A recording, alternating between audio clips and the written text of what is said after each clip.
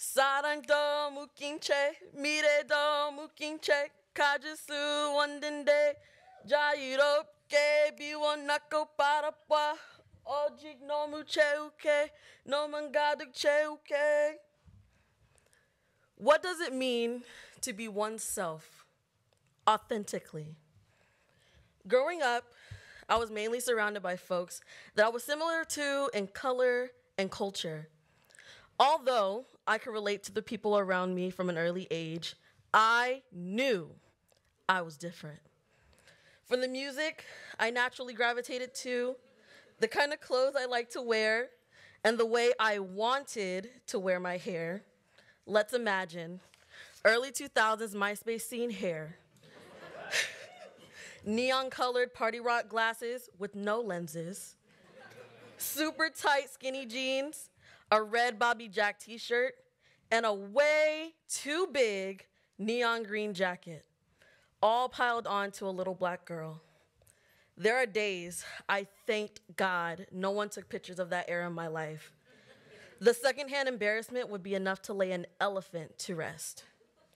But I looked different, and the people around me wouldn't hesitate to let it be known I looked different.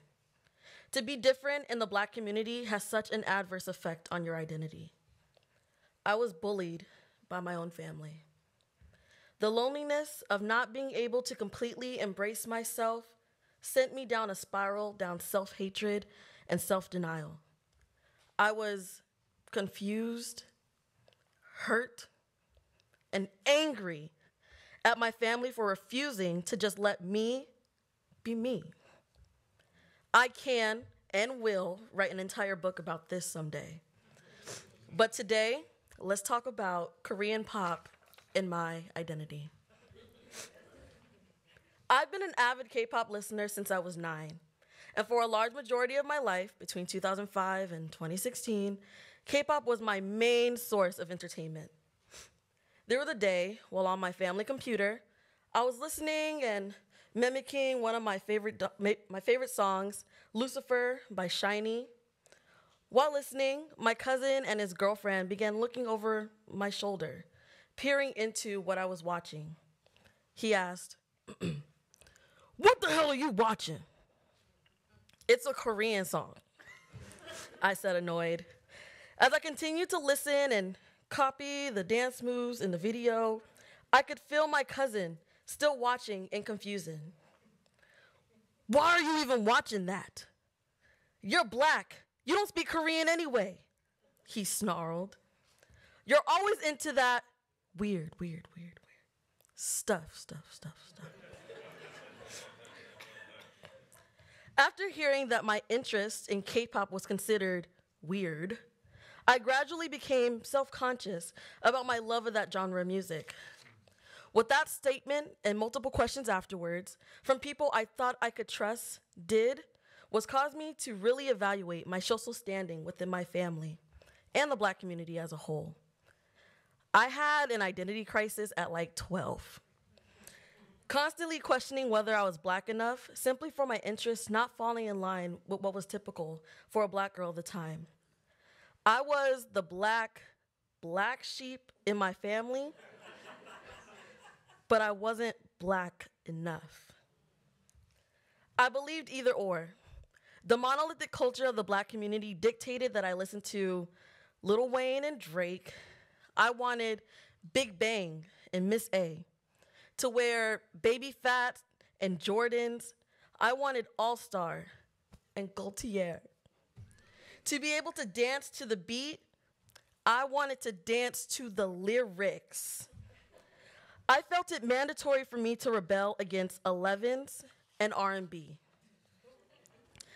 The way I was perceived as a child and the way people in my community and my family vocalized my being different as something weird and out of the ordinary took a toll on my relationship with the Black community. More and more, I wanted to not be associated with Black people. So much so that in high school, I had built the mentality akin to OJ. I'm not Black, I'm Ashley. I wanted to be as far as possible from what was typical. This kind of self-dissection was too much to process as a child and immensely lonely for me. But through the power of YouTube, it was curbed by seeing other Black girls having the same passion for K-pop as I did as a young girl. While watching K-pop music videos and making poor attempts to learn the choreography, a video showed up in the suggestion box. What drew me to the video immediately was the title card. It had a set of Black girls around my age. Oh my God. There are Black people in Korea. Let me pack my bags. Up until this moment, I had never seen another Black person openly like K-pop, let alone be featured in a festival specifically for K-pop.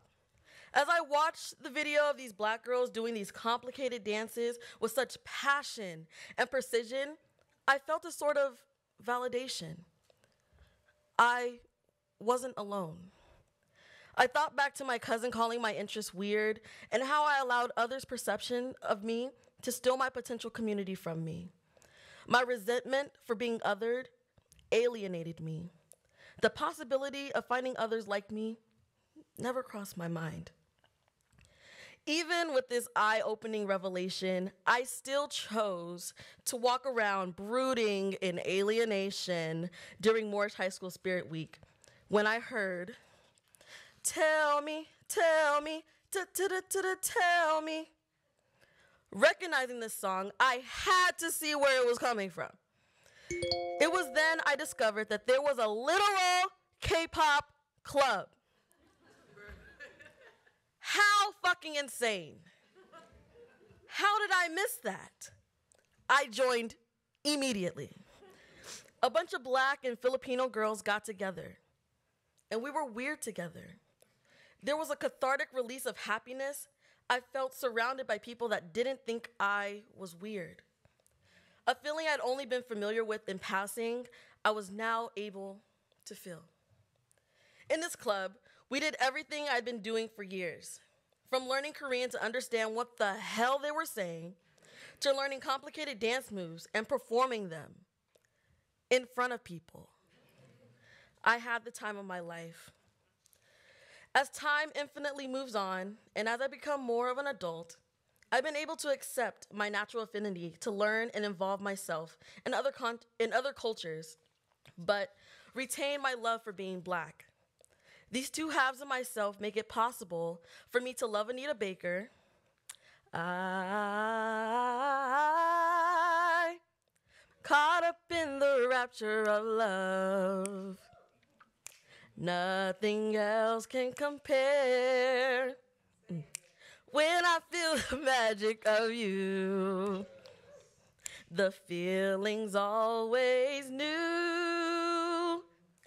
And to love Super Junior. Sorry, sorry, sorry, sorry, neckin', neckin', neckin', manjo, neckin', neckin', neckin', pajo, pajo, pajo, body, baby. They make me the weird little creature I am today. And as K-pop becomes more Americanized, some hot takes I've had in the past are open to reassessment. 1, maybe Drake isn't the worst rapper to ever live. Maybe not. 2, metallic pants are not a great fashion statement. 3, side-swept, frosted tip hair does not look good on me. And last, SHINee is and always will be the greatest boy band to ever exist. I will not debate. Now in the year 2023, K-pop has had a surge in popularity. Daily, I see young Black girls and boys, older Black men and women embrace the genre and grow their passion for the art that K-pop can be, and building a community for themselves around that. The joy I have seeing young girls, no older than I was, embraced for their eccentricities rather than ostracized is the beautiful growth I love about the Black community today. Although there is no way for me to know all the women and girls I see daily enjoying themselves through K-pop, we are all connected through our collective ambition to shatter the status quo. 사랑해 널 있는 힘 이대로 그려왔던 헤매임의 끝 이 세상 속에 속 반복되는 슬픔 이젠 아니야 수많은 아쉬운 길 속에 희미한 비추는 조차각 언제까지라도 함께 하는 거야 다시 만나 나의 세계. Thank you.